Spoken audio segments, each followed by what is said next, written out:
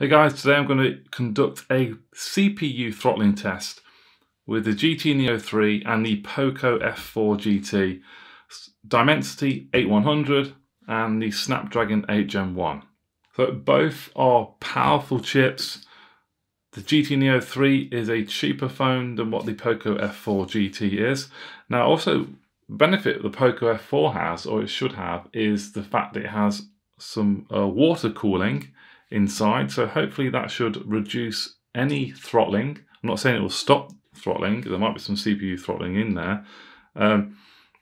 We should see better results on this maybe compared to the Dimensity 8100, but that's the whole reason we do these tests, or why I'm doing the test, to see what results we get. So we are going to open up CPU throttling test there. Let's make sure the options are exactly the same. So number of threads, 20 on both. A 15-minute test. Yeah, we can do that. Save. And we're pretty much good to go. Let's yeah,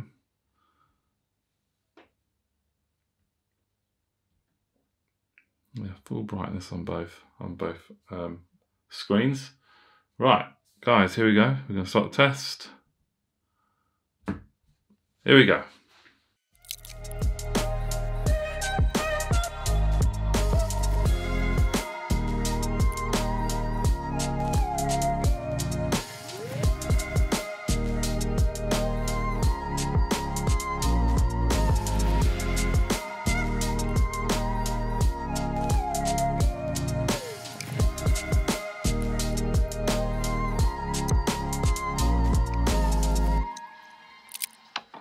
Okay, so there's just under a minute left, and wow, that is the worst throttling I've ever seen since I've been starting doing these tests. It's supposed to be keeping the phone cool. It's got water cooling technology. What temperatures we've got here? If you can see that on the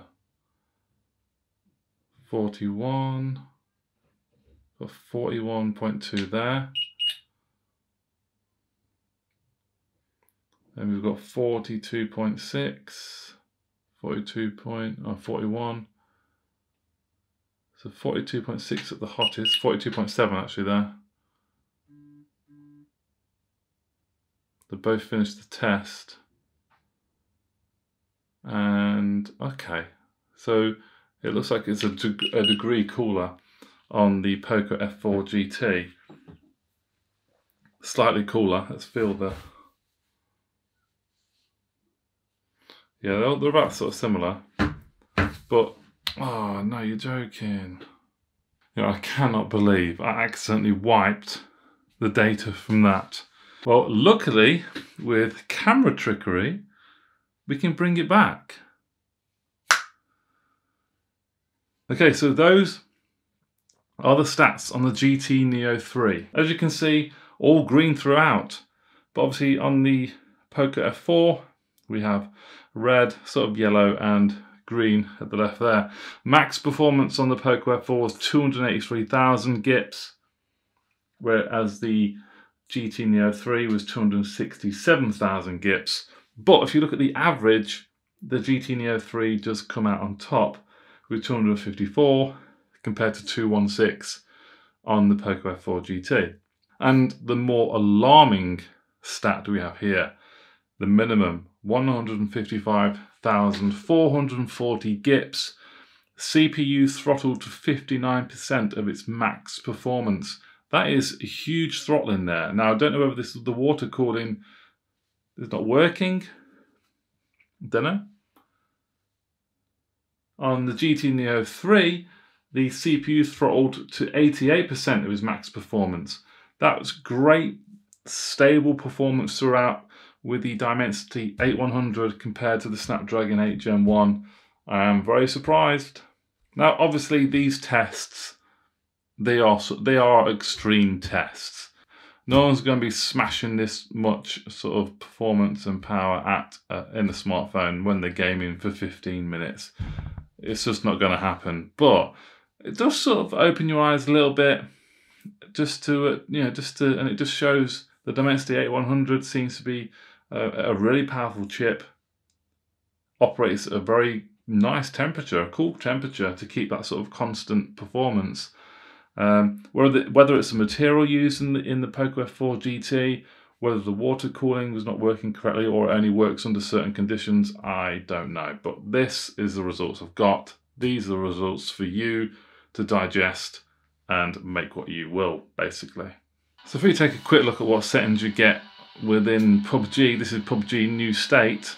GT Neo 3, I'm going to spin them round, put GT Neo 3 at the top and POCO F4 at the bottom.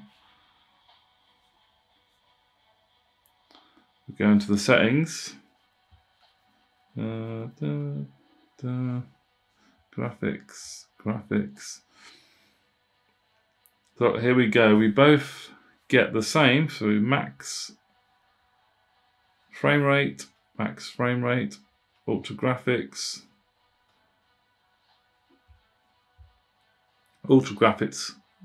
on there. Graphic resolution we can put to high on both. Oh. Okay. What else? Brightness fine. Standard.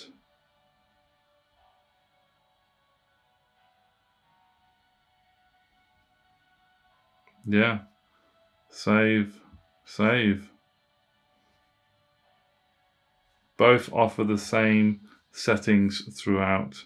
Okay guys, that was my quick comparison of the GT Neo 3 and the POCO F4 GT, the CPU throttling test. Love to hear your thoughts in the comments down below. If you enjoyed this content, do consider subscribing to the channel and give the video a thumbs up. I'll see you in the next one. Thanks for watching. Bye bye.